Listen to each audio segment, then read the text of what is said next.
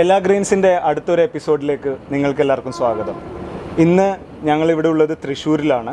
തൃശ്ശൂരിൽ ഡോക്ടർ ജിഫിൻ്റെ കൂടെയാണ് ഞങ്ങൾ ഇന്ന് ഉള്ളത്. ഡോക്ടർ ഇവിടെ സ്പെസിഫിക് ആയിട്ട് ചെയ്തിരിക്കുന്നതെന്ന് വെച്ച് കഴിഞ്ഞാൽ കേരളത്തെ ആദ്യത്തെ solar powered hydroponics farm set ചെയ്തിരിക്കുകയാണ് ഡോക്ടറുടെ വീട്ടിൽ തന്നെ.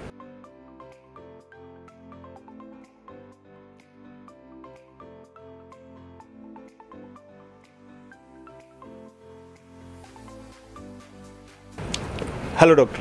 ഹായ്.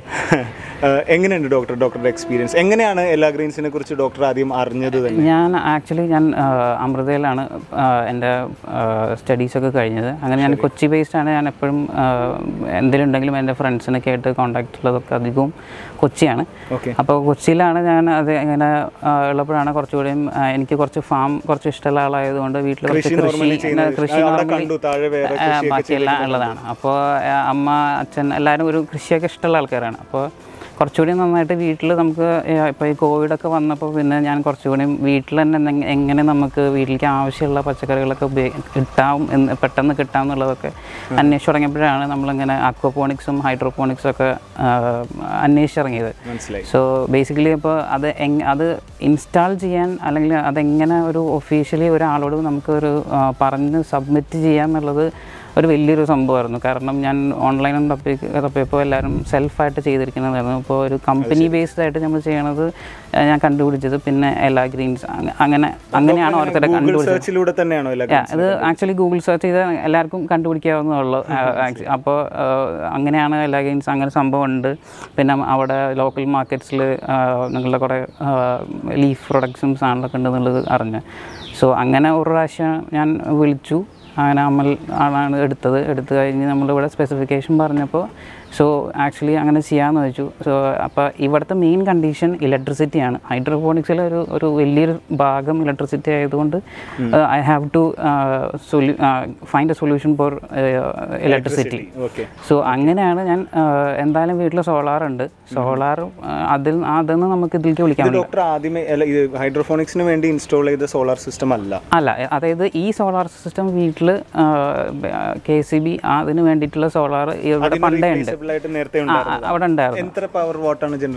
അത് 2-3 എത്ര ആണ് എനിക്കിപ്പോഴത്തെ ഇതറിയില്ല. ഇപ്പോൾ പുതിയത് വേറെ കുറച്ച് വെച്ചിട്ടുള്ളതുണ്ട്, ആഡ് ചെയ്തിട്ടുള്ളതുണ്ട്. അപ്പോൾ അത് എനിക്ക് അത്ര അറിയില്ല. ബട്ട് നെക്സ്റ്റ് തിങ് ഈസ് ഞാൻ ഈ ഒരു ഹൈഡ്രോപോണിക്സ് യൂണിറ്റ് സിംഗിൾ യൂണിറ്റ് ആയിട്ട് നിർത്താൻ വേണ്ടിയിട്ട് ഞാൻ സോളാറിൻ്റെ ഹെൽപ്പ് നോക്കിയത്. അപ്പോൾ അങ്ങനെ ഇപ്പോൾ എലിയോട് പറഞ്ഞപ്പോഴാണ് മനസ്സിലായത് അങ്ങനെ നമുക്ക് ചെയ്യാൻ പറ്റും എന്നുള്ളതായതുകൊണ്ട്. So I was so happy. അപ്പോൾ അങ്ങനെ കൊടുത്തു. അപ്പോൾ അങ്ങനെ ചെയ്ത് ഇപ്പോൾ ആക്ച്വലി ഒരു 1 month ഉള്ളൊരു ഔട്ട്കം ആണ് ഇപ്പോൾ കാണുന്നത്. അപ്പോൾ നിങ്ങൾക്ക് ഞങ്ങളുടെ തൊട്ട് പിന്നിൽ ഇവിടെ കാണാൻ പറ്റുന്നത് ഒരു പോളി ഹൗസ് സിസ്റ്റമാണ്. ഡോക്ടറുടെ വീട്ടിൽ എലാഗ്രീൻസ് സെറ്റപ്പ് ചെയ്ത് കൊടുത്തിരിക്കുന്ന ഒരു പോളി ഹൗസ് സിസ്റ്റമാണ്. ഇതിൻ്റെ ഒരു ബേസിക് ഒരു ഫീച്ചേഴ്സ് എന്ന് പറഞ്ഞുതരാമോ? ഇപ്പോൾ ഡോക്ടറും എലാഗ്രീൻസ് ടീമും കൂടെ ചേർന്നിട്ടാണ് ഇതൊരു 100 square feet-ലുള്ളതാണ്. എല്ലാം ഡച്ച് ബക്കറ്റ് സിസ്റ്റം NFT. അപ്പോൾ ഇത് ആക്ച്വലി കാണാം Dutch bucket system NFT system കൂടിയിട്ടുള്ളതാണ്. And ഇത് സോളാർ ബേസ്ഡ് ആണ്. ഇത് എപ്പോഴും വർക്ക് ചെയ്യണത് എല്ലാ സാധനങ്ങളും. സോളാറിൻ്റെ ഒരു ചെറിയൊരു ഇഷ്യൂ ഉണ്ട് എന്ന് മാത്രമല്ല. ഞാൻ ഇപ്പോൾ എല്ലാവരോടും പറഞ്ഞു പാനലിൻ്റെ ഒരു ഇഷ്യൂ. പക്ഷേ നമുക്ക് നമ്മുടെ വീട്ടിലുള്ള that's actually ഫിക്സബിൾ because depends on നിങ്ങളുടെ സ്ഥലം ആൻഡ് നിങ്ങളുടെ ലൈറ്റ് ഇതൊക്കെ അനുസരിച്ചിട്ട് നിങ്ങൾക്ക് panel you can actually design. അപ്പോൾ ഇവിടുത്തെ ഇഷ്യൂ നമ്മളത് വന്ന് വെച്ച് കഴിഞ്ഞിട്ടാണ് നമുക്കത് റിസോൾവ് ചെയ്യാൻ പറ്റുള്ളൂ. അപ്പോൾ അങ്ങനെ റിസോൾവബിൾ ആണ്. ആൻഡ് ഇതിൻ്റെ ഉള്ളിലത്തെ ഏറ്റവും വലിയ പ്രശ്നം പോളിനേഷൻ ഈസ് ആക്ച്വലി മാനുവൽ. അത്രമാത്രമുള്ള ഇത് ഗ്രോത്ത് റേറ്റ് ഭയങ്കര സ്പീഡ് കൂടുതലാണ്. നമ്മൾ മണ്ണിൽ വെക്കണക്കാട്ട് സ്പീഡ് കൂടുതലായിരിക്കും. ഇതിൻ്റെ ഒരു 1 month-നുള്ളിൽ തന്നെ നമുക്ക് ടൊമാറ്റോസൊക്കെ ഫ്ലവറിങ് സ്റ്റാർട്ട് ചെയ്യും. ഒരു 4 to 5 leaves ആകുമ്പോഴത്തേനും തന്നെ നമുക്ക് ടൊമാറ്റോ ഫ്ലവറിങ് സ്റ്റാർട്ട് ചെയ്യും.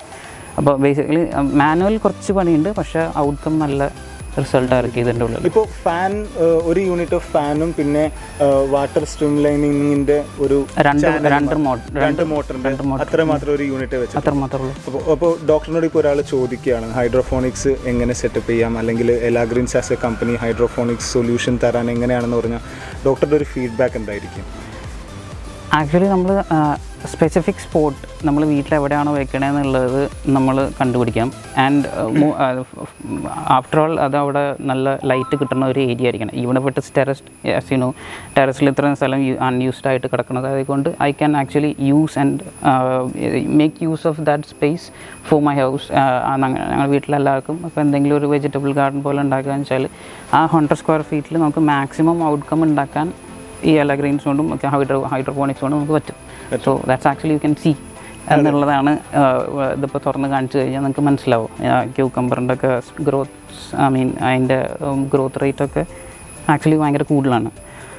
അത് കെയിൽ ആൻഡ് ലെറ്റസ്, മിൻറ്റ് ലീവ്സ് എല്ലാം ഉണ്ട്. അപ്പോൾ എന്തൊക്കെ ഉണ്ടെന്നുള്ളത് ഞാൻ കുറച്ച് ടെസ്റ്റൊക്കെ നടത്തിയിരുന്നു. പക്ഷേ സക്സസ്ഫുൾ ആയത് മിൻറ്റാണ്. ആൻഡ് കൊണ്ടുതന്ന കെയിൽ ആൻഡ് ലെറ്റസ് അതൊക്കെ ഉണ്ട്. So overall Elagreens has helped you. Yeah, they has helped me to solve the problem of solar, and also the growth and the need of my house has been actually solved. That's a very good thing. Thank you very much for that, doctor. അതാണ് ശരിക്കും ഞങ്ങൾക്ക് അറിയാണ്ടിരുന്നത്. So that I guess more people എല്ലാവരും ചില പ്ലേസിൽ നമ്മൾ ഇത് മണ്ണിൽ തന്നെയാണ് ഇപ്പോഴും എല്ലാവരും ചെയ്തുകൊണ്ടിരിക്കുമ്പോൾ അതിൻ്റെ ഇഷ്യൂസും പെസ്റ്റിസൈഡ്സും കാര്യങ്ങളൊക്കെ ഉപയോഗിച്ച് നമുക്ക് ഭയങ്കര it is A very hard skinning process. ഇതെന്നുള്ളത് നമുക്കൊരു കൺട്രോൾ ഉണ്ട് നമുക്ക് അറിയാവുന്നുണ്ടെങ്കിൽ ദിസ് ഈസ് ആക്ച്വലി ഒരു ടെൻഷൻ ഫ്രീ പ്രോസസ്സാണ്. മറ്റേത് നമുക്ക് എന്താണ് ഇട്ടേന്നുള്ളതും വളം കൊടുത്തതെന്നുള്ളതും ഒക്കെ ഇട്ട് വരുമ്പോഴത്തേനും അതൊരു സമയമാകും. I mean if you guys need to really see, എനിക്ക് താഴത്ത് വേറൊരു ഫാം പോലെ ഉണ്ട്, കുറച്ച് ഇങ്ങനെ ഡ്രാഗൺ ഫ്രൂട്ടും ടൊമാറ്റോസും സാധനങ്ങളും. അപ്പോൾ ഡോക്ടർ പറഞ്ഞ പോലെ hydroponics is A tension free irrigation and agriculture process എന്നാണ് ഡോക്ടർ പറഞ്ഞിരിക്കുന്നത്. Anyways thank you very much doctor ഇത്രയും സംസാരിച്ചതിന്. ഇനി ഡോക്ടർ ഒരു ചെറിയൊരു ബ്രീഫ് ഒന്ന് തരണം ഡോക്ടറുടെ ഫാമിനെ കുറിച്ച്, ഇതും ഹൈഡ്രോഫോണിക്സും മണ്ണിൽ ചെയ്തുകൊണ്ടിരിക്കുന്നതിനെ കുറിച്ച് ഒരു ചെറിയ ബ്രീഫ് തരണം.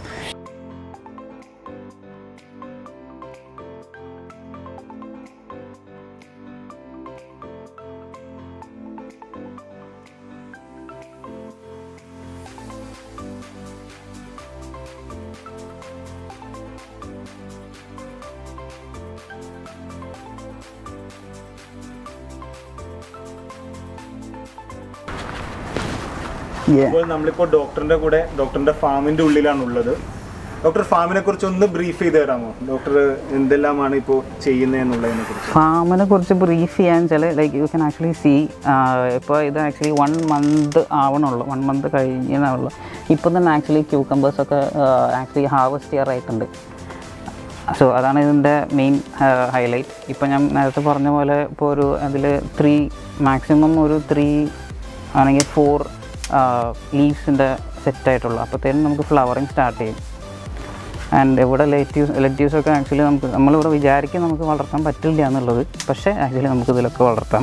നമുക്ക് വീട്ടിലേക്ക് എന്തെങ്കിലും സലാഡ്സൊക്കെ ഉണ്ടാക്കണമെങ്കിൽ ആക്ച്വലി ഇതെല്ലാം നമുക്ക് ഉപയോഗിക്കാവുന്നതാണ്. സൂപ്പ്, ഇതൊക്കെ സൂപ്പ് ആക്ച്വലി എടുക്കാം. ആൻഡ് ഇതിൻ്റെ സീഡ്സൊക്കെ ആക്ച്വലി എലാഗ്രീൻസ് ആണ് എനിക്ക് തന്നിട്ടുള്ളത്, അവരാണ് തന്നിട്ടുള്ളത്. പിന്നെ ഇതൊക്കെ ചില്ലി, പിന്നെ അങ്ങനെ ചില ചില്ലി വെറൈറ്റീസ് ഉണ്ട്. പിന്നെ ഇത് ബ്രിഞ്ചാളാണ്. അങ്ങനെ ടൊമാറ്റോ ആണ് ഇവിടെ ഏറ്റവും കൂടുതലുള്ളത്. ഇതിൻ്റെ മെയിൻ കൺസേൺ നമുക്ക് ചെടി ഉണ്ടാവാൻ വെച്ചാലും പോളിനേഷൻ നമ്മൾ മാനുവലി ചെയ്യണം. അതാണ് ഇതിൻ്റെ മെയിൻ സംഭവം. ആൻഡ് ഇതിനാണ് ഇപ്പോൾ ഉള്ളിൽ പെസ്റ്റിസൈഡൊന്നും അടിക്കേണ്ട ഒരു വലിയ അത്യാവശ്യമൊന്നുമില്ല. മാനുവലി നമുക്ക് ടൊമാറ്റോയിലാണെന്ന് വെച്ചാൽ നമുക്ക് ഇയർബഡ്സ് ഉണ്ട്, അതേപോലെ അല്ലെങ്കിൽ നമുക്ക് ഷെയ്ക്കിംഗ് മെത്തേഡ് ഉണ്ട്. ഇയർബഡ്സ് കൊണ്ട് വേണമെങ്കിൽ നമുക്ക് ചെയ്യാം, ഷെയ്ക്കിംഗ് മെത്തേഡ് ഉണ്ട്.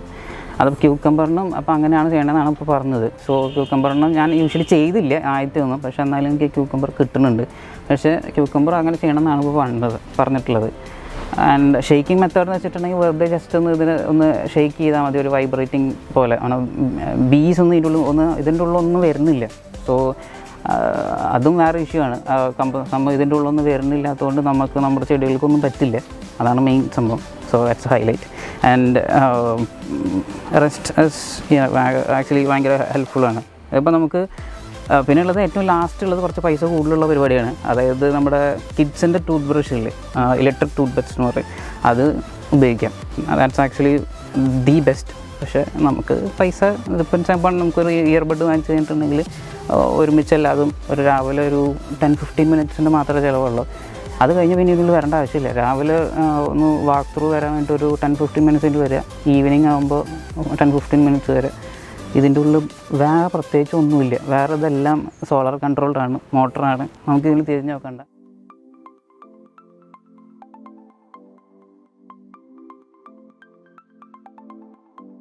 Anyways, thank you very much for watching. Stay tuned. It is Saif Yusuf signing off. Thank you.